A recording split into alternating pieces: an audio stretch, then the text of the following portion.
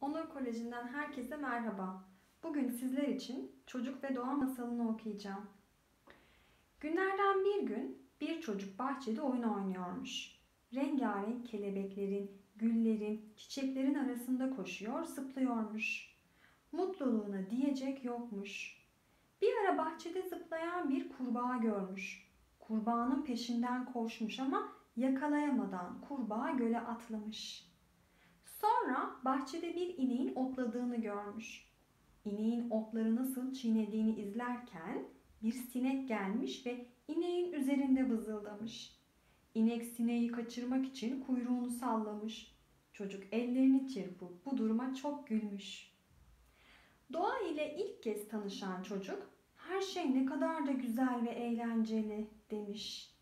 Birden karşısında bir sincap görüp peşinden koşmuş ve bir gül bahçesine gelmiş. Güllerden koparmaya çalışmış ama parmağına diken batmış. Canı çok acımış. Ağlamaya başlamış ve evine koşmuş. Çocuğunu ağlarken gören annesi, "Ne oldu yavrum? Neden ağlıyorsun?" diye sormuş. Çocuk, "Gül koparmaya çalışırken dikeni parmağıma battı ve şimdi çok acıyor," demiş. Annesi, "Bu senin hatan.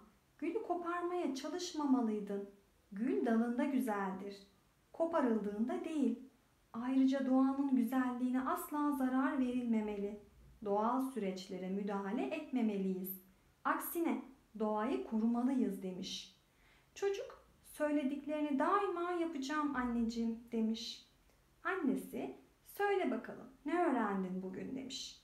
"Bitki ya da hayvan, bütün canlıları korumalıyız. Onlara asla zarar vermemeliyiz," demiş.